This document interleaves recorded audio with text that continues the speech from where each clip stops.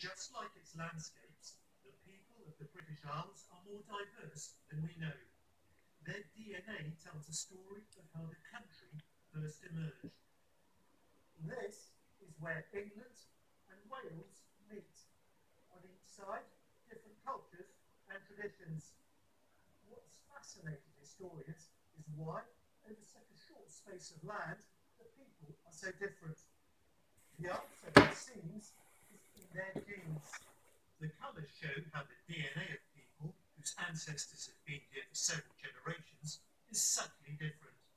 In Cornwall and Devon, there are clear genetic differences shown by the pink and blue.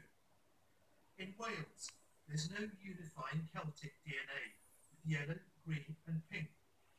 And in Scotland, the DNA types are even more mixed. We probably would have expected similarities amongst the Celtic groups in the UK, people from Cornwall, Wales, Scotland and Northern Ireland. In fact, we saw exactly the opposite. So how have these results gone down in this pub in Chirk, right next to the English-Welsh border?